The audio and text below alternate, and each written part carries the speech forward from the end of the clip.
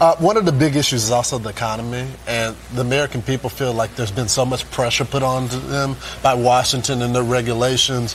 What are you going to do if you're elected governor to relieve some of the burden when folks just go to the grocery store? Oh, yeah. No, I mean, the inflation from the Biden administration, the federal spending, people are paying so much more for everything else, gas.